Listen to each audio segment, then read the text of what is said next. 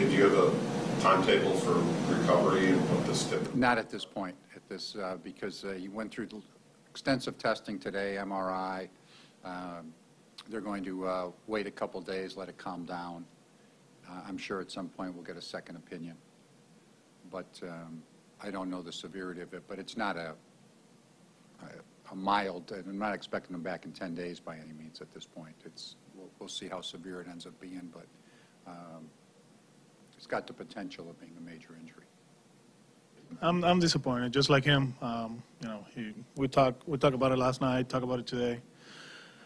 I mean, what can I say? You know, people get frustrated. He knows, you know, it's a freak accident. Let's be honest. He's not the first guy that slams a glove or throws a bat or punches himself.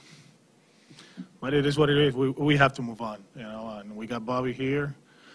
We got some capable guys down there in AAA.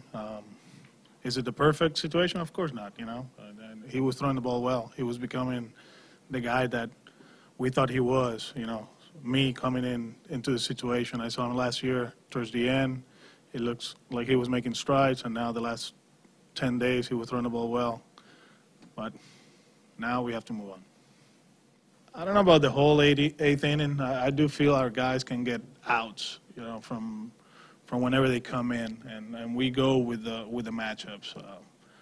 Sometimes it works, sometimes it doesn't, but I do feel with how versatile they are, we can maneuver the last third of the game.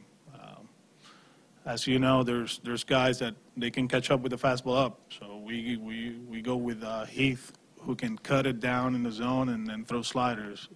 If they're low ball hitters, then Barnes, he can go up and throw the breaking ball. So just a matter of what we see before the series, the matchups that we feel comfortable with, and we go there.